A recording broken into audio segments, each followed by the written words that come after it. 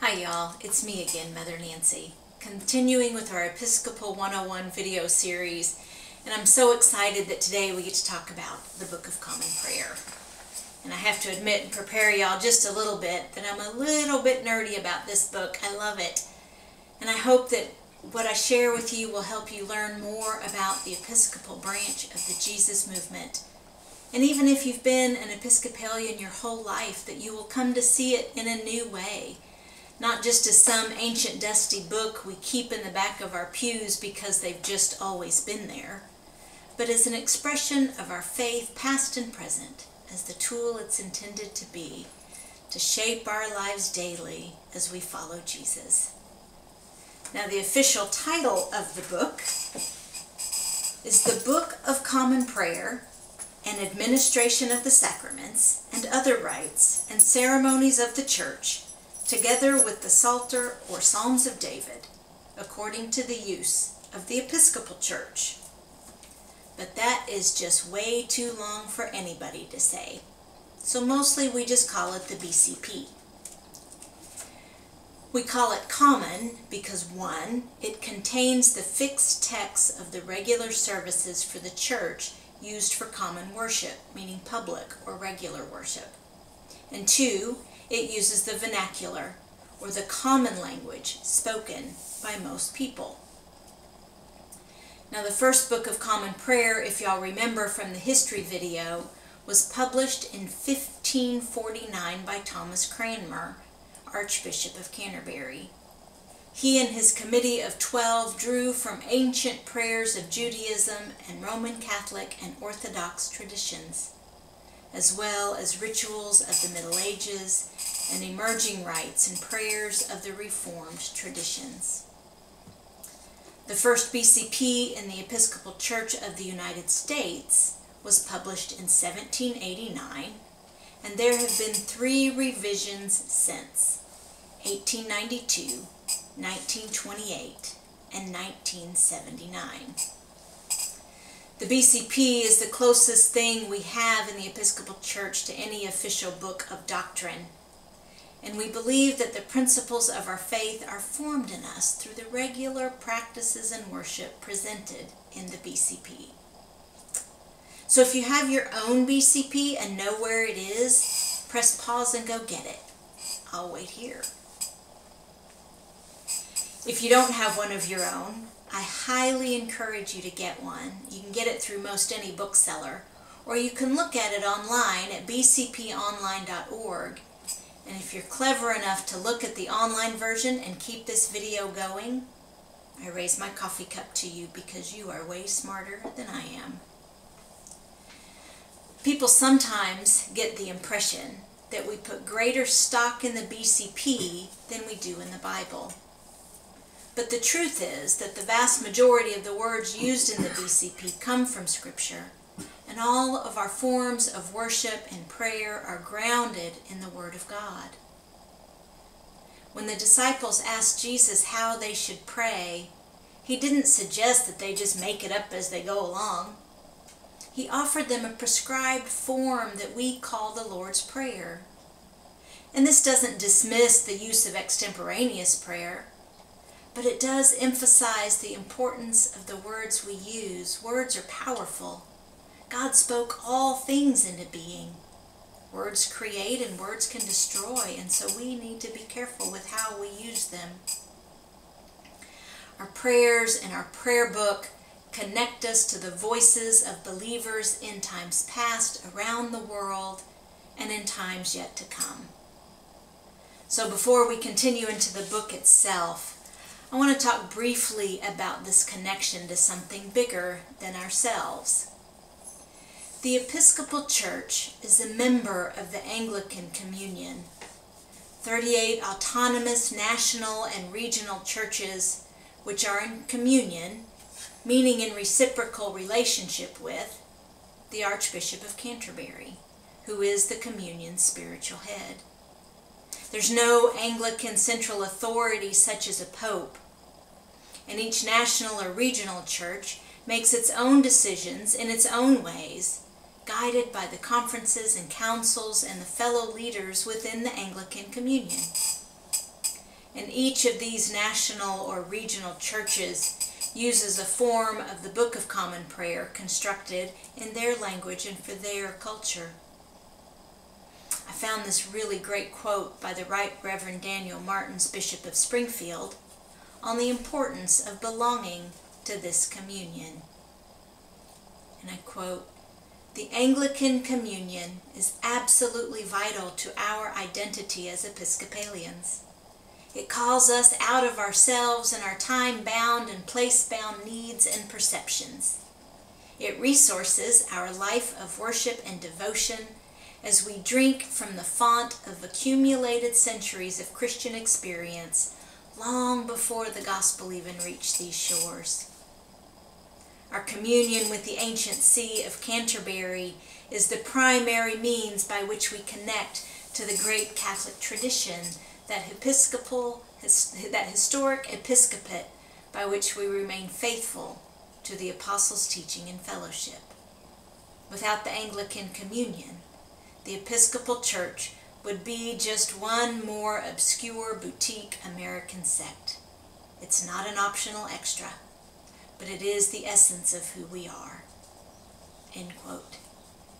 And I'll put a link to the full text where I found that quote in the comments section below so you can read the whole thing. The regular use of the Book of Common Prayer is our ongoing reminder to this connection. And so here's some really cool things to know about the BCP. It comes in various forms.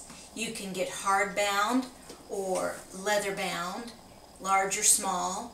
There's different colors, and you can even get versions with the Bible or the hymnal included, or even a Kindle version if you choose.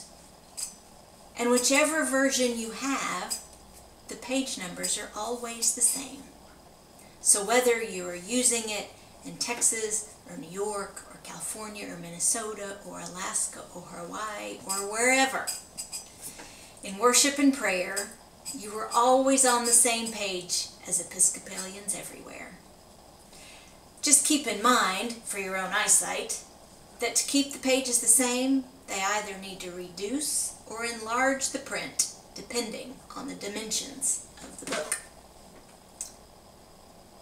The BCP is not copyrighted.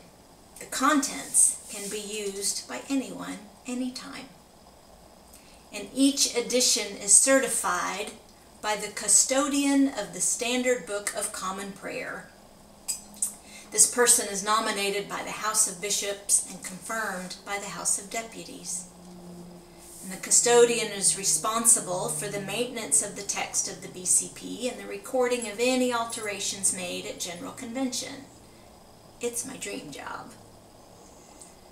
Just after the title page in every BCP is the certification page ensuring its authenticity. Okay, so if you have your prayer book, get it out and let's just look at the table of contents. I want us to walk through the layout of it, because the layout of the BCP is very intentional. It reflects the order and cycle of God's creation, our lives as we are to live them, and each year as it comes. So following the ratification and the preface, we have the calendar of the church year, and we'll talk more about that later. But for now, let's start with the section titled The Daily Office. And contrary to how it may sound, this is not some agenda of how your local clergy are to spend their day. But it is the daily rhythm of prayer and scripture that we are all to use all of our days. The daily office evolved from the ancient Jewish and early Christian practice of setting aside specific times of the day, every day, for daily devotions, reading of scripture, and prayers to God. And here's something really cool. Anyone can lead the daily office. You don't need a clergy person for it. There are instructions or rubrics given in italics to guide you. And you don't have to be sitting in a church. You can do the daily office in your favorite chair, on your front porch, or even in your local coffee shop with your friends or your family, wherever and with whoever and however it works in your daily routine. There's also a shorter version of the daily office titled Daily Devotions for Individuals and Families. And since the daily office is to be the regular pattern and rhythm of our life and continuous prayer, it is significant that it comes first in the BCP. And so next we find the Great Litany. This comes from the first English language rite prepared by Archbishop Thomas Cranmer. And it can be incorporated into the daily offices and the Holy Eucharist. And many congregations make use of it during the season of Lent. The collects, both traditional and contemporary, are prayers of a particular structure used in Christian liturgies.